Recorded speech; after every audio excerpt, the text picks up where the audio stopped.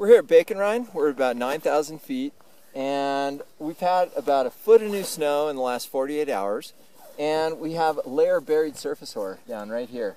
And this layer is, we're finding not surface ore throughout our area. In some places we're finding crusts, or in some places crusts and little facets and stuff. But that layer actually is the layer that we're most worried about. We've done some stability tests. What we're finding is that it's taking a fair amount of force to get it to break there. So we're having ECTs in the 20 hit range. But when we get it to break, then it propagates across. So what that's showing us is that it might not be really easy to trigger that, but if you do trigger it, we have the potential to propagate a long ways and potentially trigger an avalanche. So it's heads up. The way to find this, the only real way to find that is to dig down and do some stability tests and look for that layer.